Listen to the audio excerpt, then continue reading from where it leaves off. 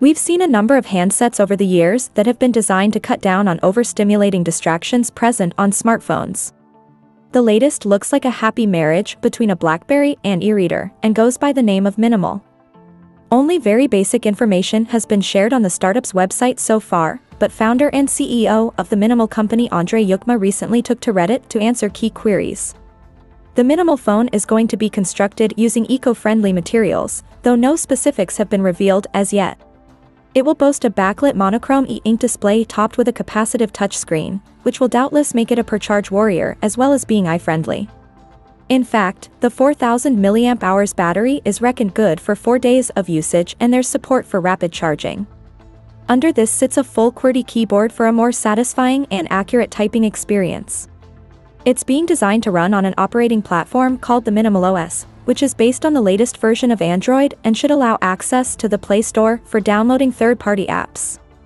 However, the point of the phone is to keep distractions to a minimum, so out of the box it will be able to call, text and email, and will host a bunch of select third-party apps essential for modern living, such as ride-sharing or navigation apps, without overwhelming the user.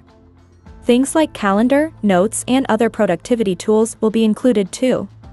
Entertainment will be kept simple as well, focusing on relaxation and mindfulness. The handset will feature Wi-Fi and Bluetooth, with 5G currently being explored, and be able to play music from YouTube, though e-ink refresh rates likely won't make video watching anything but frustrating, and from local storage via headphone jack. There's expected to be support for Android Auto too, and contactless payments are in the works. A camera is being cooked in as well, though we'll have to wait for details. On the privacy front, the startup's founder states that user data will only be collected for phone functionality, not for advertising purposes. He also promises frequent security updates, with support for the phone promised for at least 5 years, which presumably will include OS upgrades. As of now, all we have to look at are rather nice renders.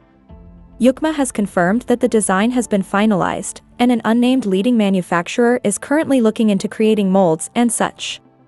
Like many projects before it, the Minimal phone will be making a production bid on a crowdfunding platform that's due to kick off from early February. The expected retail price is currently pitched in the region of $400, but discounts will be offered to tempt in early adopters.